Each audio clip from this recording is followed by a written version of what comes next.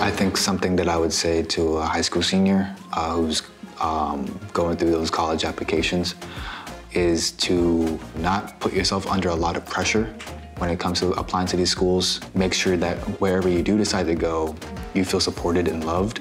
College is a very long but quick 4 years, and you want to make sure that whatever major you do decide to go to, and whatever college you decide to go to, that it's something that you really do enjoy.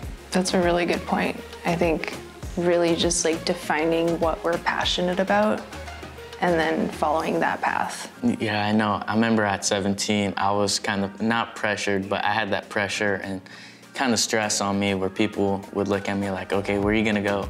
What school are you gonna go to? And at that time, I was like, I don't know. No, don't stress about it.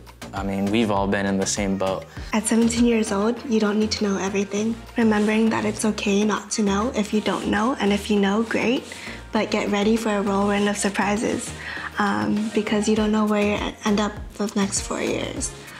So just to decompress and remember that you're gonna end up where you need to be when you get there. It's okay to feel scared. Just know that you have time. Dominican played a big role when it came to just support, being able to guide you through those challenges. They didn't give me a reason to be afraid any longer.